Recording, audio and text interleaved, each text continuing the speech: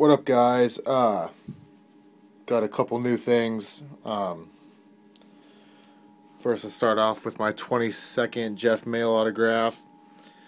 It's a, it said when I bought it, I got it off eBay, my first eBay pickup. The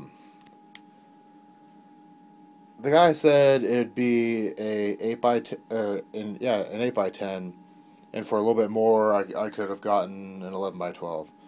Well, as you can see, side by side with an 8x10, it's a little bit bigger. It's like an 8x12. So, whatever, not the end of the world.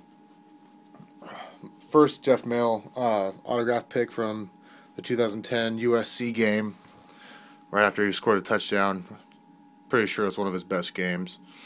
And then a little surprise, I did my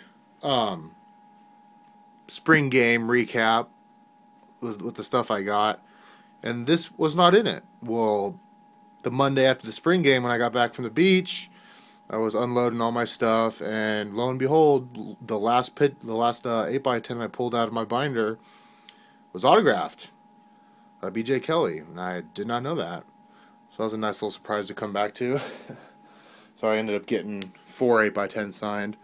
And then I decided to just hang my 8x10 of the Duck team, or some of the Duck players, at the USC game above my Jennings jersey. There's Jennings wearing it right there.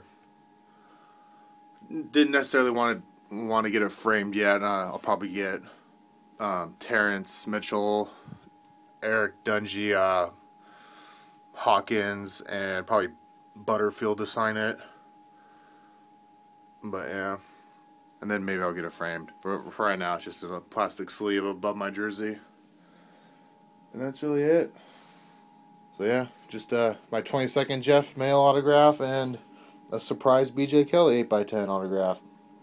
Well, let me know what you think.